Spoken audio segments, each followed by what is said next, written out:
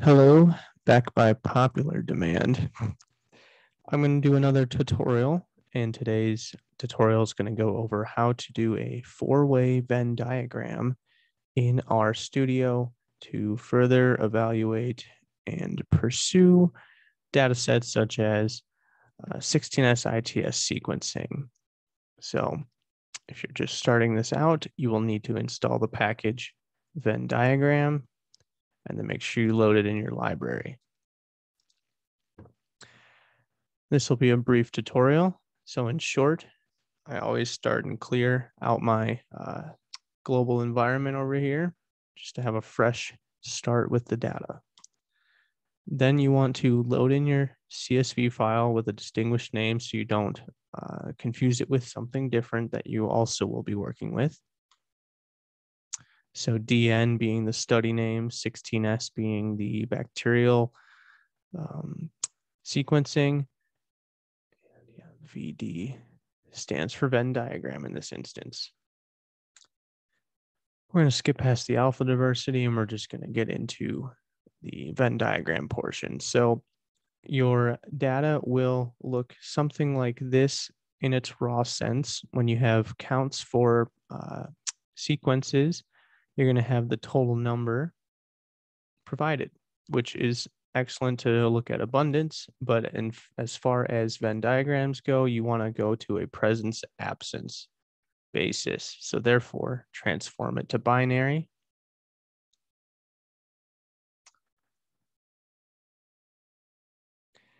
And then you want to make subsets based on the treatments, and these will be the separate overlapping pieces of your Venn diagram. So in my treatments, there are control, drought, fire, and the combination of drought and fire.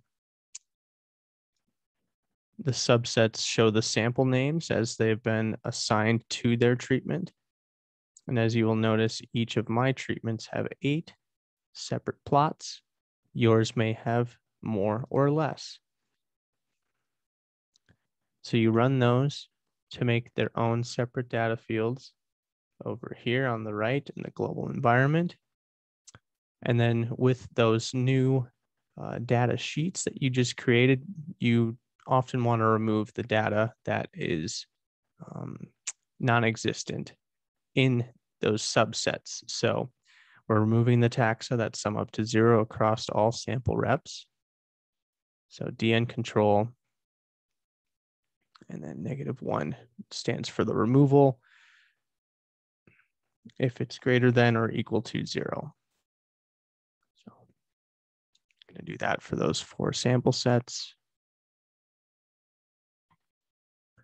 And then you might want to have an additional parameter, and because we want to have a strong sense of actual abundance in these plots rather than just a random occurrence of it being there in, say, the drought or the fire or so on, we are saying that we're removing the taxa that sum up to less than 5 across all sample reps.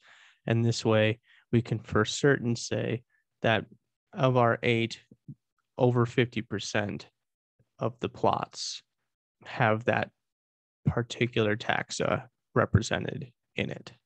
You might want to adjust that based on your sample set as well. But for this, we're just making sure it's in at least 5 of the 8 reps. This brings us to our Venn data. So we're making another new sample set and we're combining all 4 of these into a list. So we've initially separated the data into these 4 subsections, and now we're combining them back into one data set that we're titling Venn data. And that way we can distinguish it and understand that this sheet will be used for and only for our Venn diagram. And then to create your Venn diagram, you want to have your X being the Venn data.